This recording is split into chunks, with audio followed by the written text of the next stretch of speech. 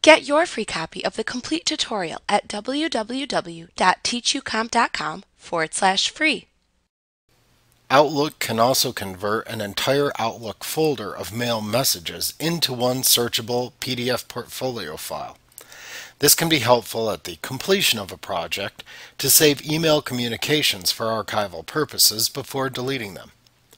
To convert an entire Outlook folder, click the Selected Folders button that appears in the Convert button group on the Adobe PDF tab in the ribbon and choose the Create New PDF command in the drop-down menu. In the Convert Folders to PDF dialog box that appears, select the folder or folders that you would like to include within the portfolio PDF file. You can use the Convert this folder and all subfolders checkbox setting to also convert all subfolders of selected folders during the conversion. After making your selections, click the OK button. In the Save Adobe PDF File As dialog box that appears, select where to save the new PDF file. Depending on your application and email settings, you may have to give access to your email application. When you click the Save button, the new PDF portfolio is generated and opens within Acrobat. You can also append folders into existing PDF portfolios.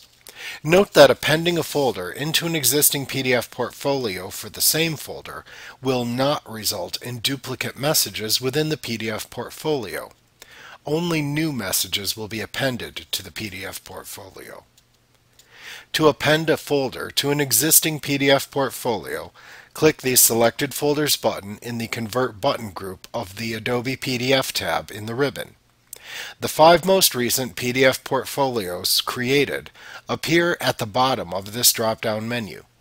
You can click on the name of a PDF portfolio shown here to open the Convert Folders to PDF dialog box where you can select the folders to append, and then click the OK button to append the folders into the selected PDF portfolio. Note that to append to a portfolio not within this list, you simply select the Append to Existing PDF command from the drop-down menu instead to open the Convert Folders to PDF dialog box.